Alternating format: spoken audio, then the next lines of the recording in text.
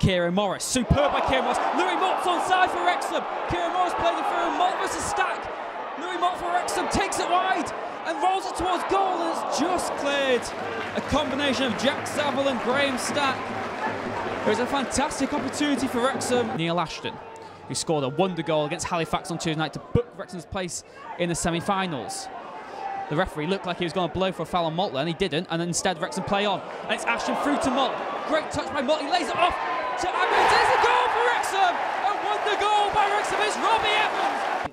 There's a chance here, McDonald, and it falls for McDonald, he's through on goal. He got quite lucky, what a tackle by Steve Thomason. Elliot Johnson for Barnet, they'll attack again, they'll have to look for a long ball. Elliot Johnson takes his time, puts a cross deep, Waterfall gets it away, shouts of handball. And Gala, powerful header again from the centre-back. And Manny Smith's beaten by Kinde. John Kinde's through on goal. What a save by Andy Coughlin.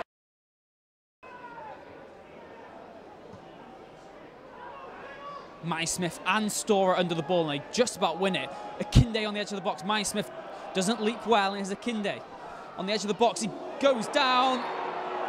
And a dive, and he's off. He's been yellow card once. John Akinde has been sent off for Barnet for a dive by Andy Coughlin.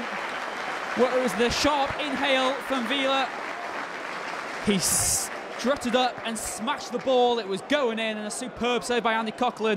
His gash flicks one over. Good touch by McDonald. He's 1-on-1. What a save by Coughlin again! By the ones they love, and that's the boys in red and black. And that's Joe Clark who gets the ball forward for Jennings. It's a 4-on-3 here for Wrexham. Jennings, they have men over. He curls one towards goal, it's off the post. It was saved by Graham Stack. What an effort by Connor Jennings. Clark, and here's Harris. Puts one over the top. Bishop's onside. So too's Wes York. Wes York out of nowhere. Johnson beaten away, and it's Bishop for Wrexham. Bishop!